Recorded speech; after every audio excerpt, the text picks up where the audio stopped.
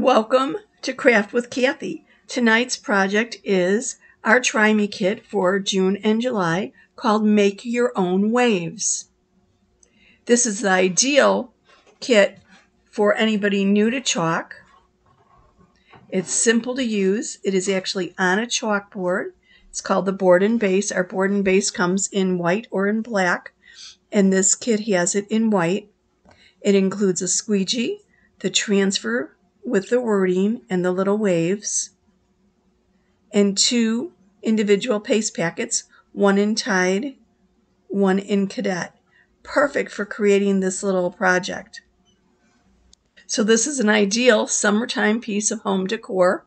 If you've got a longing for the beach and water, you might love this kit. And the fact that it's on a chalkboard makes it easy if you have any oops. If you're new to chalking and you're not quite sure if you could do this, believe me, if you could butter toast, you can chalk. If you make a mistake, spritz it with water and erase it. Our chalkboards are fully erasable and reusable and double-sided. So when you tire of this design, spritz it, erase it, and put something else on it.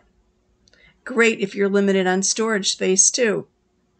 It actually is easier to do than it is easier to remove it from the packaging. I was struggling so much with this. The chalkboard can be used vertically or horizontally. Just insert it in the little groove in the wood base. And our transfers are also reusable 8 to 12 times or more. Think of our transfer as stencils on steroids. They're made of vinyl and silkscreen, and they're adhesive backed. Easy to use. And the kit comes with a little card and a QR code to scan to show you a video for how to make the kit. Do it as suggested or apply your own creativity. The choice is up to you. The colors included in this kit are Tide and Cadet. They're different shades of blue, and they come in our individual packets, which are a 0.19 size, usually enough to make the project 2 or more times. This project really uses very little paste, so my guess is you can get 3 or more uses out of it. So make it for yourself, and then make it for a friend. Once you clean the transfer and it dries, put it back in its packaging for the next time you want to use it. It really is that simple. Now I'm going to put this on the board a little bit higher up because I want to leave room for the board to be inserted into the base. So that's the only thing you have to watch for when using the board and base. Just allow a little, about a ½ inch or so at the bottom so you don't obscure any of the actual design. Now when I use the individual paste packets, I usually only use part of them, and I'll show you exactly the best way to save the remaining chalk paste for another project. Our transfers can be used on wood, chalkboard, dry erase boards, glass, metal, mirror, ceramic, and clothing or fabric. So you really have a choice of a lot of different surfaces. If it's something that's going to be washed, then I would suggest instead of using our chalk paste to use our ink, which needs to be heat set. But otherwise, you're good to go. Simple and easy. Now I'm going to remove this transfer from its backer. It has a little sheet, a white sheet on the back, so that it doesn't get stuck to anything, because remember, it's adhesive backed. And because it's adhesive backed, it's very easy to position it and get a nice, clear, crisp image once you chalk it. When you chalk it, you're actually applying the squeegee and pushing the chalk paste through the silkscreen onto the surface beneath it. No real pressure is just needed. Just wipe it across. It's as simple as that. Now, sometimes on some surfaces, you will need to fuzz your transfer. I have a little fuzzing towel here. If you don't have a fuzzing towel, you could use anything with a little bit of lint. Towel, sweater, a pair of jeans, whatever. And the reason you do that is to diminish the stickiness a little bit so it doesn't stick quite as snugly. When using our transfers on glass, metal, or mirror, it's going to stick very strongly because it is very smooth. Chalkboard, I probably fuzz it like 3 times. If I'm going to use it on wood, probably 3 times. The stickiness will diminish as you use it over and over and over again, but with proper care and cleaning, which is really, really simple, you can get 8 to 12 uses out of an individual transfer. So I'm going to massage the paste packet a little bit and push the paste kind of like towards the top where that little color tab is. I open my paste from the bottom so that I leave the color blocks intact so I could easily see what color paste is in my little packet. So just squeezing down the paste a little bit. See how I need the tide here. Oh, I'm sorry. You know what? I had said Couture teal. I'm sorry. I had said Cadet and Tide paste. This kitty actually comes with Tide and Couture teal. The Cadet is more like a dark, dark blue. Excuse me. So I'm going to open this up and squeeze a little bit onto my project. Believe me, a little bit goes a long way. So you don't have to use much at all. Just need a little bit more than a dab to do this lettering. So I squeeze it onto the surface. You could squeeze it into a little tray, a little glass dish, or you could use one of our plastic color trays if you want to. Usually I go right to the surface with it though. Just want to get a little bit out, not too much, just enough, right? You get a feel for it.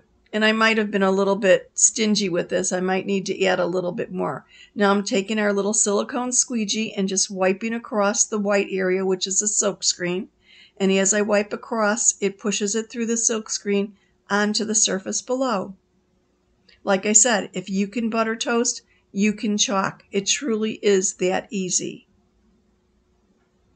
And don't feel stymied by any of the projects. You could add whatever creative touches you want yourself. I sometimes blend my paste to make an original color. If I don't like what I have, I'll mix something up to achieve the color I'm looking for. But in this kit, I think the Couture Teal and the Tide go perfectly with it. Now I'm squeezing just a little bit more paste onto the surface to finish the lettering. I was a little bit frugal with it. Needs just a little dab more. So I'm going to finish the lettering in the Couture Teal, and then I'm going to do the waves using the Tide chalk paste.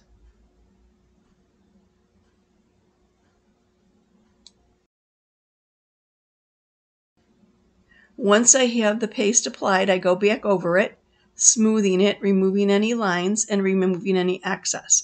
Our paste also comes in 3-ounce jars, and generally if I was using a jar, I would put the excess paste back into the jar. Now I'm lifting up the transfer to check it out, and I noticed that I missed a little area, so I'm using that squeegee to go back over the area I missed and take another peek at it. This pasting and lifting up the transfer is a technique called paste and peel, and it's great if you have something rather involved or if you're taking your time. You don't want the paste to dry in your silk screen. So once you've got the area that you're working on finished, just lift up that silk screen or the transfer for a minute or so, and then lay it back down and go on to the next area that needs to be chalked. So I'm going to clean off my little packet of paste, squeeze it back down. Actually, the best way to squeeze it back down is to lay it flat on your surface and use a squeegee to go across the paste packet and squish it towards the bottom. And then I'm going to roll the area that I cut open at the bottom. I'm going to roll it down a little bit and secure it with either a clip, a paper clip, a binder, or washi tape. Here I'm using our placement tape, which is like washi tape, but it does have a ruler measurement on it. And then I'll just put it aside for the next time I need to use that particular color paste. This way it keeps the air from getting into it and drying it out. No sense throwing it out, just save it for the next time.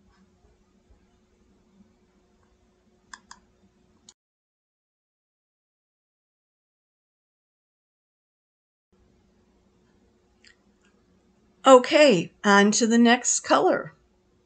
I'll just lay the transfer back over what I've already chalked.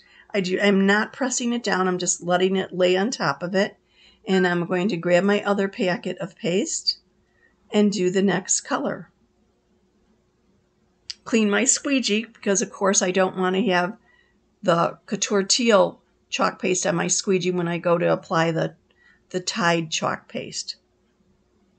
It's real easy to clean your squeegee. You can use water. I just used a disinfecting wipe because I'm sitting at a table and that was handy. So I'm just going to squeeze out a tiny, tiny little dab of the Tide because I don't have much to cover here, and use my squeegee to apply it. Generally, I pull the color when using the squeegee towards me, but I'm only doing this partially. I'm going to rotate it and then get the top and pull it towards me again. I just don't want to bump the colors that I already chalked.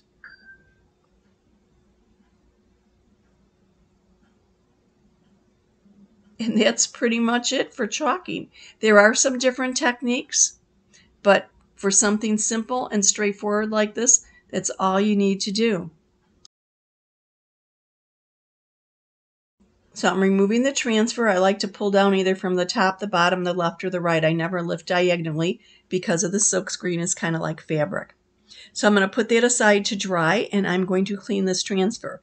And this is a really grungy board eraser that I have here. I've used it with a lot of black paste, but all I did was wet it, and now I'm going over the top, the non-sticky side, and I'm just washing it with my little board eraser, removing the excess paste, and then I'm going to use a disinfecting wipe to clean up any remaining paste.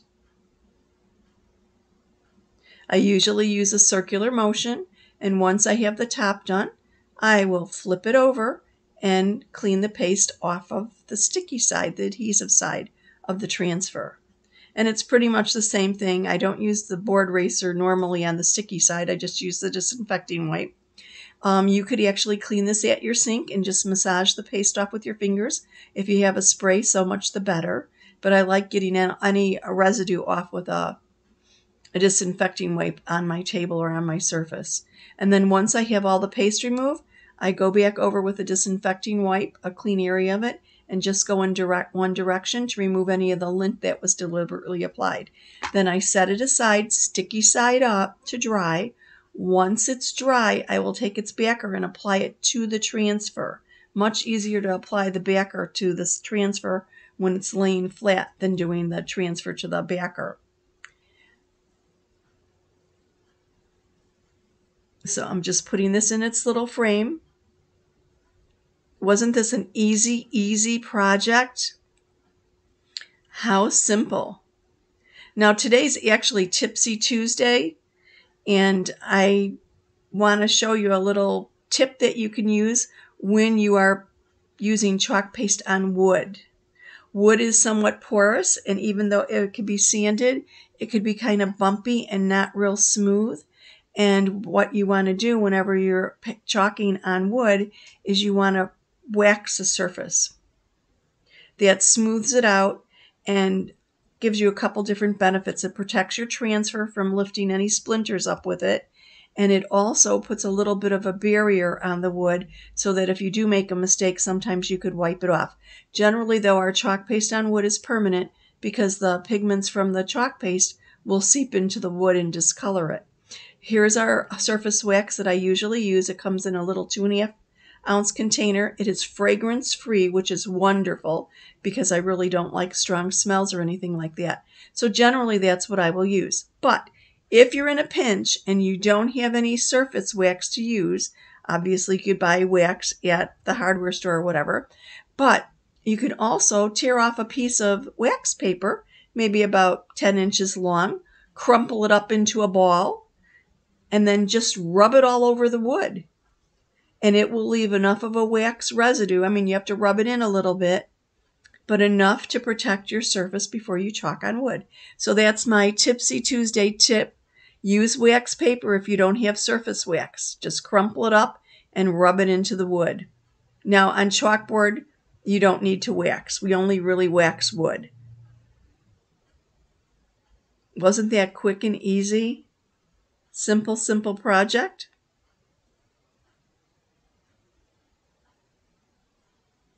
And of course you could add ribbon or any other type of embellishments that you might want to add to this. The choice is up to you. Now I need to clean my squeegee. Again, I could just use water or a disinfecting wipe. It works fine.